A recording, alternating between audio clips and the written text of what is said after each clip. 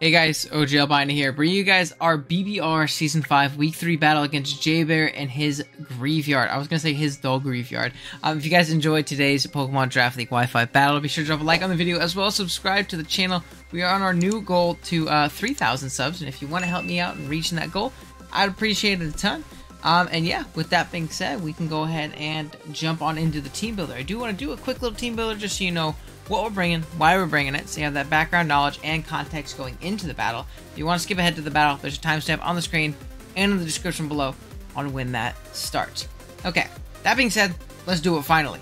At the top of your screen, you're going to see our team, which consists of Great Tusk, Tera Water and Fire, Iron Moth, Rotom Wash, Screamtail, Fortress, Hydreigon, Talonflame, Gothitelle, Breloom, Ursaring, and Spidops, while our opponent's team is at the bottom of the screen, and it consists of Garchomp, Libero Cinderace, Tera Dragon and Electric Baxcalibur, Gengar, Klefki, Rotom, Dunsparce, Heracross, Quagsire, and Drifblim. Now, biggest threats off rip to me. Cinderace is a bit of a long-term issue. I'm not bringing the Talonflame, which would stuff realistically most of its coverage pretty darn well. And things like Rotom, while they do check it initially, really have a trouble in getting worn down by consistent Libero U-turns and a high jump kick, and then basically 2-hit KO'd. So that Pokemon can be very difficult for me to switch into. Garchomp is another Pokemon that I kind of struggle with. Dual stabs can be pretty scary. Like an SD Lumberry variant could be pretty darn terrifying, or even special or mixed sets, Life Orb sets. There's a ton of different things that it can do against me that really terrify me. Baxcalibur is an issue, man, whether it be Tera Electric, Swords Dance, Dragon Dance, all that stuff. I think Swords Dance Tera Electric is probably the best set versus me, just because it can kind of exploit most fortresses, hit some things really hard on my team, shed its bad defensive typing against my squad in Dragon and Ice, and throw off big Terra Blast and Ice Shards, and really that's all it needs in this matchup, to be completely honest. So that's scary. Gengar, no switch-ins for, not fun. Heracross, also pretty annoying. And then Pokemon like Klefki, Dunsparce, Rotom, Quagsire are a bit annoying, but nothing we can't handle. They can be pretty annoying pivots to some of our offense, but I feel like this matchup in general is incredibly offensive and is going to go very fast. And that's kind of how I build the team. It's fast and loose, and yeah, we are ready to go. Alrighty, that being said, let's go ahead and jump on into it. Our first Pokemon on the team is going to be our Iron Moth, rocking out the Lumberry Quark Drive as its ability. Fire Dance, Energy Ball, Dazzling Gleam, and Agility. We are Tera Fire this week for the first time, rocking out with 48 defense, 200 HP, and 252 speed with a timid nature. We have enough speed to speed tie the Gengar, because we're obviously going to do that. That thing's absolutely terrifying. We have enough defense to live a Double Edge from Cinderace. I didn't mention, I think Swords Dance, Libero, Double Edge Cinderace with Quick Attack absolutely runs my fade. So I want a defense investment to at least live one Double Edge from full from that thing. And yeah, this thing's gonna go pretty crazy in this matchup. If you look at this guy, Tera Fire plus Energy Ball and Dazzling Gleam just tears through his team. Rips him a new one. Dazzling Gleam for the Garchomp, Energy Ball for the Quagsire, and then Fire Dance for just about everything else minus the Cinderace, I guess, but it's probably going to be changing its type a lot. We are Lumberry for the Klefki. There are many instances in which I wanted to use this to kill Klefki, but Klefki was able to get off a last-ditch Thunder Wave against me, pair me, and then I was in a bad spot, so I wanted to be able to shake off that paralysis and kind of go from there. You can help out with random Yawns or a Glare from Dunsparce or plenty of different things in all honesty, so I think Lumberry is actually pretty clean here. The hazards are a bit annoying, but I'm going to be using this as a breaker pretty early on, hopefully anyway, so not too worried about that in all honesty. Next up, we have our Hydreigon, rocking out with the Choice Scarf, Dark Pulse, Draco Meteor, Earth Power, and U-Turn. We got 176 HP, 164 special attack, and 168 speed with a timid nature. Now, what are we doing EVs-wise for this guy? We have enough speed for Baxcalibur. We live a +2 Ice Shard from full, which is pretty darn cool, and then we have the rest of our special attack. This thing is going to be kind of an aggressive pivot in a lot of things. Things like Gengar, we can take a non-Dazzling Gleam, and I believe some Focus Blast variants and things like that. We can take Garchomp EQs, obviously, and pivot in aggressively on that. We can go ahead and take a Baxcalibur hit. It's a Scarfer faster than the Cinderace. It baits in the Klefki, so we get in our Iron Moth or our Great Tusk or whatever it may be. It's going to have to be used very aggressively this game, but I think it's solid nonetheless. It's also faster than a +1 Heracross, whether it be Scarf or Trailblaze, which I did see Trailblaze AV in a couple mocks, which means I can hopefully, revenge it with a little bit of chip with a Draco Meteor, depending on the set and the variant. So I think Hydra's going to be very important in this game. It's, a Scarfer that's also faster than +1 back, so if it's DD backs, I'm able to outspeed it and kill it. Next up, we have a Heavy Duty Boots Great Tusk here. Pretty bulky set here. Photosynthesis as our ability. Close Combat, Rapid Spin, Earthquake, and Play Rough. We got 208 HP, 48 attack, and max speed with a Jolly Nature. EVs wise, we are tying Baxcalibur. We live a +1 Icicle Crash in the Baxcalibur, and then we have the rest of our attack right here. We honestly don't need that much attack to do a ton of damage to a ton of things in this team. We originally had Ice Spinner because it hit the Rotom, and it also hit the Garchomp. It's very, very hard, but Play Rough gives me a nice mid-ground between Garchomp and Heracross, being able to hit the Heracross now. And Close Combat's still going to chunk Rotom. It's not like Rotom has the biggest longevity in the world, and we have a couple decent pivots into the Rotom as well, so I can honestly see it not coming. But yeah, this Pokemon in general does very, very well this game. The dual stabs are not very well resisted. Again, Ice Spinner would have been nice for Drifblim, but also not a Pokemon I'm overly worried about, and I think if a Ghost comes, it's definitely going to be Gengar. I don't think both come into this matchup. Next up, we have our Fortress. We're rocking out with a pretty offensive set. Gyro Ball, Explosion, Earthquake, and Spikes. We get the Leftovers as our item.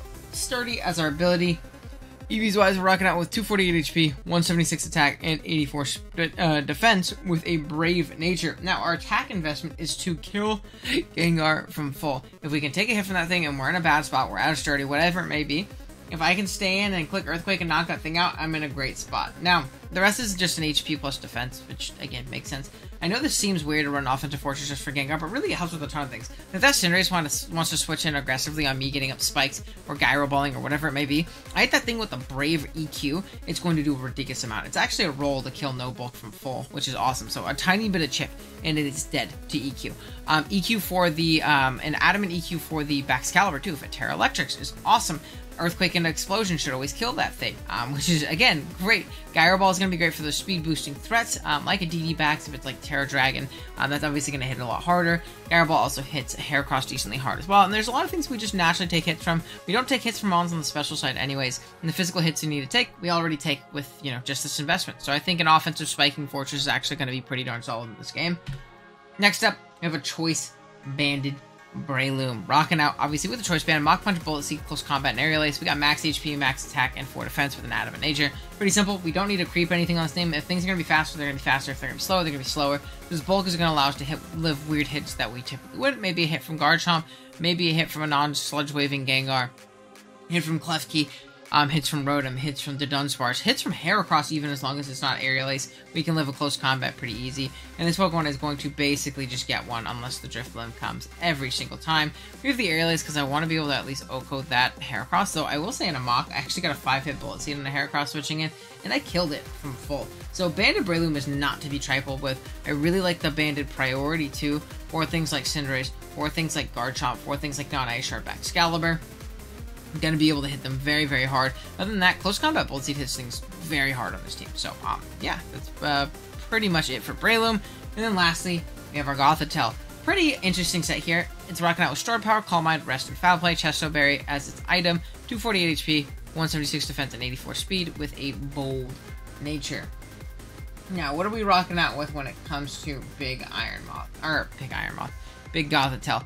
Pretty interesting set, because first you're going to see that he doesn't have a Psychic. So this set will really exploit any kind of team that ends up being a little bit fatter or more passive. And I think that's another reason why he has to go very offensive, because if he brings like those bottom 4 mons, or like that Klefki, that Dunsparce, that Quagsire, and even that Drifblim to an extent, I can really exploit them with something like Gothitelle and kind of just go for game from there, and that's kind of what this Calm Mind, Stored Power, Rest stuff is for. But the offense, I feel pretty comfortable just having Foul Play for, and what Foul Play does for me over having something like Thunder Wave, whatever it may be, it's going to allow me to, you know, more reliably, you know, pick off some of these threats. If I can level +1 Baxcalibur like non-Terra Dragon hit, I can, you know, do a ton of damage with a Foul Play. Put in range of Mach Punch. Same thing with like a Swords Dance Garchomp, or even just a Cinderace trying to set up a Swords Dance on my face. These Pokemon that think I might be a little bit more passive and slow with a Calm Mind Stored Power set are really not going to appreciate that Foul Play to the noggin. And that's kind of what I'm hoping from Gothitelle here. It can set up and, you know, be that exploitative, destroy fat, and even win the game Pokemon, but it can also really deter a lot of his physical offense, which I think is really awesome. But yeah, that is going to be the team. I will be right back with the battle.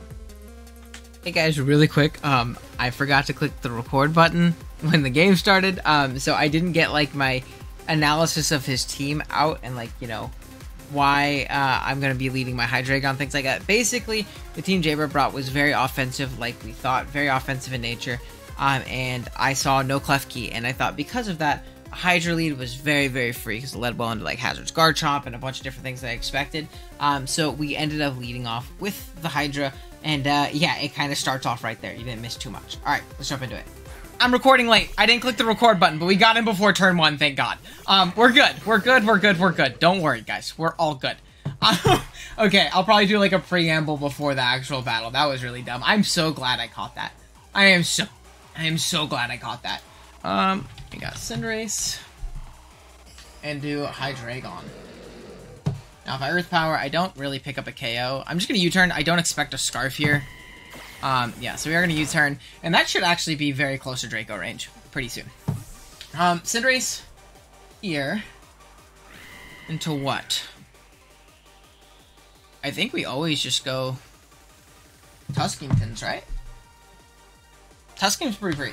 Especially if he high jump kicks. He's gonna just U-turn. That's fine. He actually doesn't have great responses to this Pokemon immediately. What, he can go Gengar? I mean, so we saw U-turn. So he's probably not the SD set, which is also good. We know he's not Scarf, which is also good. Baxcalibur. I mean, what I do is I always just go Fortress, right? If he's Tera Electric, I'm good. Tera Dragon, I'm good. Yeah. We always make this pivot here. And I actually think I throw off an Earthquake. Because if I catch that Cinderace from here, I'm in a really good spot.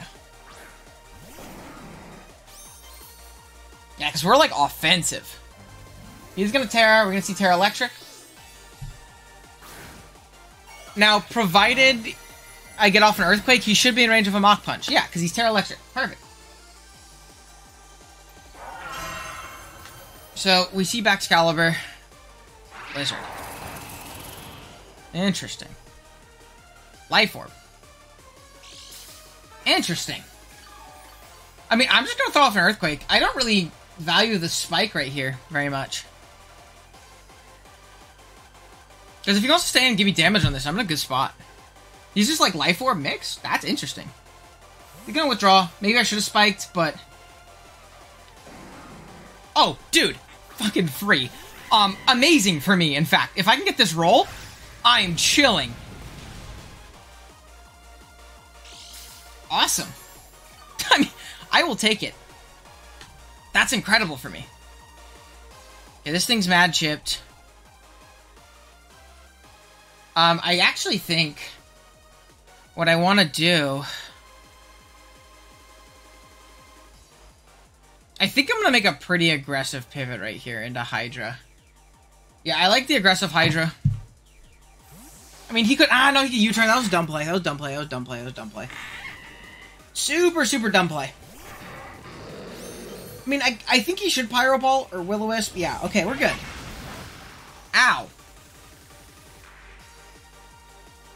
Now from here, it's just a Dark Pulse. It's a pretty free Dark Pulse, actually. I'll take it. Now, we'll just click the button here. Maybe we'll just click the button here. I'm a little scared of the Gengar, but we should be okay. He's gonna withdraw and save this thing. He's U-turn Pyro Ball.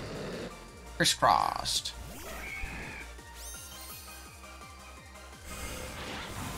So, Dark Pulse, are you Guts? No Guts. Okay, so I want to see something then. Great Tusk. And the Heracross.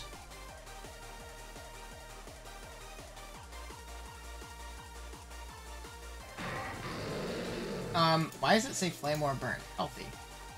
Not Flame Orb. Let's just say, no, not Fighting Gym either. What am I at? I'm at 354.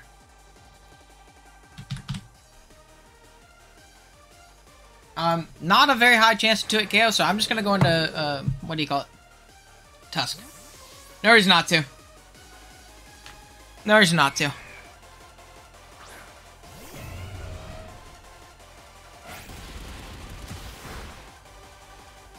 So, 354 down to 189. What is that? 354 minus 189 is 165. So part of me really wants to Earthquake calling that Gengar. I think I am going to Earthquake calling the Gengar. I'm calling Gengar. He just doesn't. Okay. Interesting. I didn't think that was what he would do.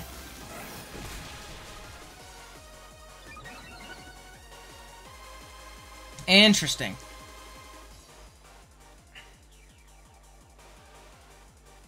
I mean, how fucked am I? How fucked am I?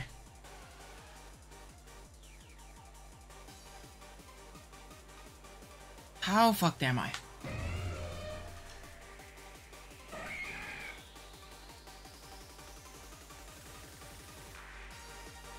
I mean, he's gonna CC again. If he's -2,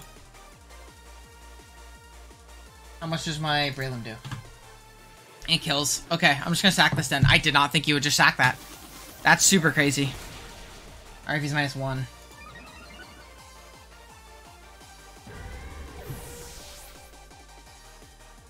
He's Moxie.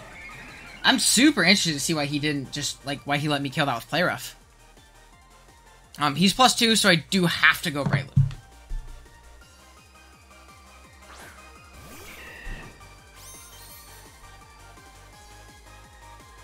And we're banded, so we guaranteed kill. So we knock him out. Okay. I mean, that's good. Down it goes. I do be struggling with the backs a little bit right now. But it's okay. We need to keep this around 2 for the done, because I just don't deal with the done very well.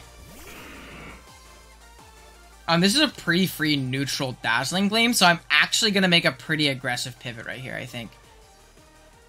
Yeah. I think I'm going to make a pretty aggressive pivot here. Yeah, I think I do. I'll do it. I think this is a free Dazzling Gleam. And I don't think he prepped for Bear.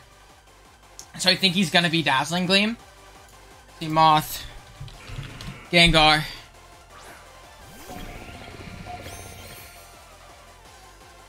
Sludge Bomb. I mean, that's fine, too. My play here. So, let's actually see. 230 down to 301. So that's 71 points of damage. I got the time to calc. Might as well. It's not specs.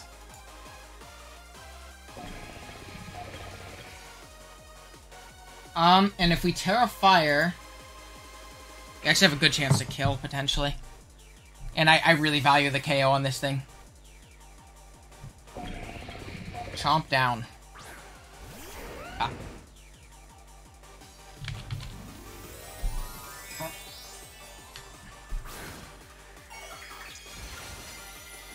I mean, are you going to be Scarf in this matchup?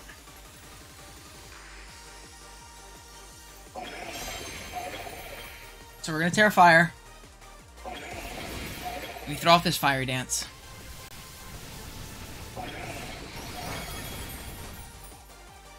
No boost. How do we want to play this?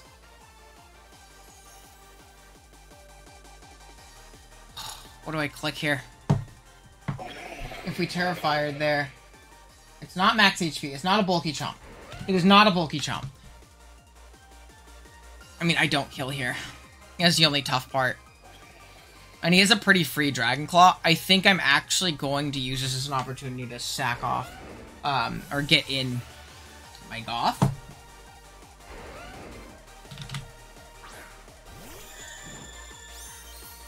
Let's see. Dragon Claw. Can I call Mind?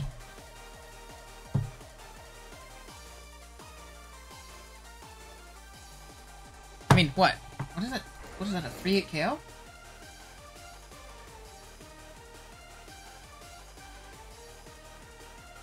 Is that a 3-hit KO? 4-hit KO?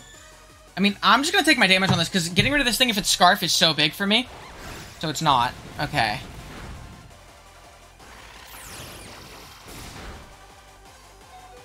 I mean, Rough Skin hits there, and we're gonna die here.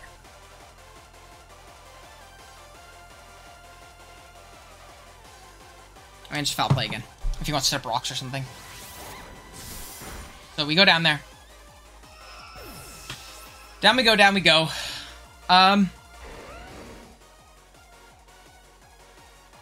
from here, what's my play? Is it to go Hydra? I think it's Hydra, right? There's no Heracross anymore.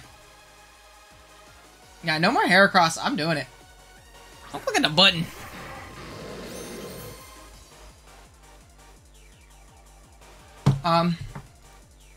I'd like to see how much this does.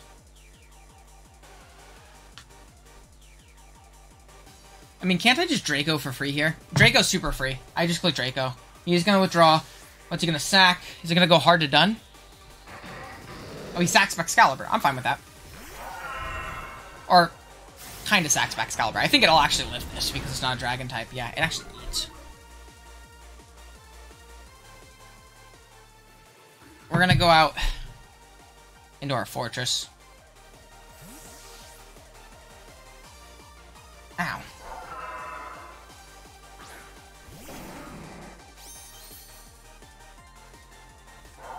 So we see a Tera Blast. Is this gonna 2-hit KO me?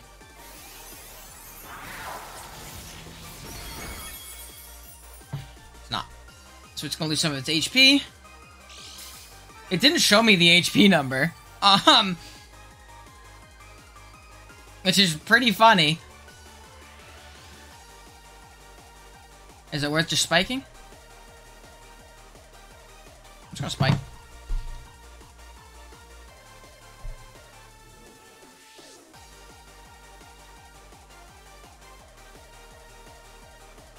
Yeah, I'm just gonna spike. There's a Tera Blast again.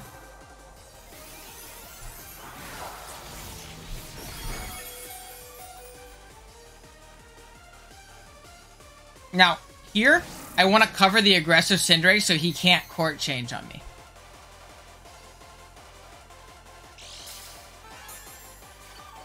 I want to cover the aggressive Cinderace so he can't court change on me. So, I'm actually going to just Earthquake on this turn. He does drop a big Tera Blast.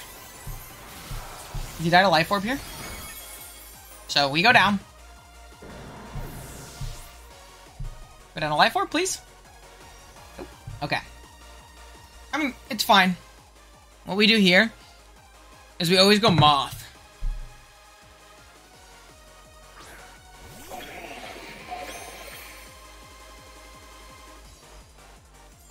We just bait a Fiery Dance boost. He can Ice Shard if he wants. Dude, imagine if I agility like a demon. It would have been a terrible play, but imagine if I agility like a demon. I should have. I'm super pussy for that. It's all good, it's all good, it's all good. Okay.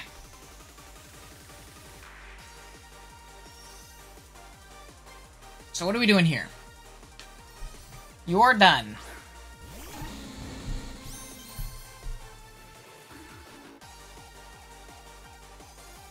Let's see. Does this Mon live? I mean, I don't think I live a Scarf Gar hit. I'm Lum, so I'm super okay with you trying to glare me.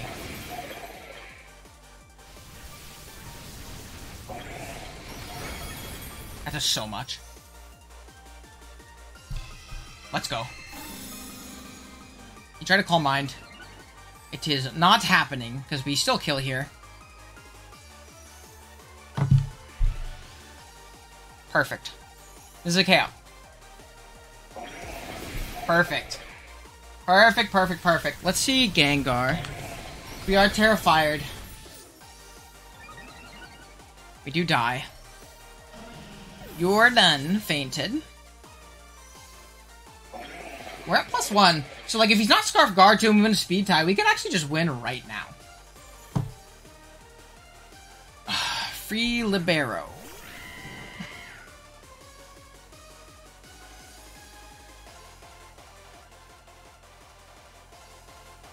I mean, I'm gonna try an agility here. On a sucker. If not, you just kill me with the high jump kick anyways. Miss. Miss. Miss. Miss. Miss. Miss. Miss. Miss. Miss. Miss. Miss. Miss. Miss. Miss. Miss. Let's go!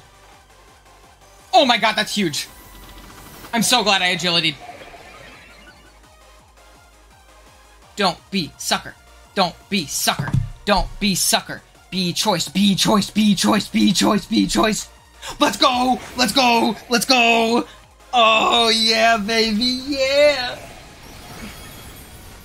Oh, yeah, baby. Oh, yeah. There we go. Oh, that feels good. Oh, that feels good. I was convinced like an SD set was coming against me. So we win. Yeah, we win. Custap doesn't exist, so he can't pivot around for Custap.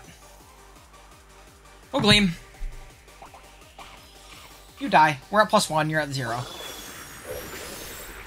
Yeah, that does not live. Let's go, baby! Big dubs!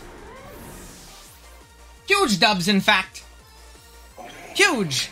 Cool, so we take it from J-Bear. That was a pretty unlucky gunk miss.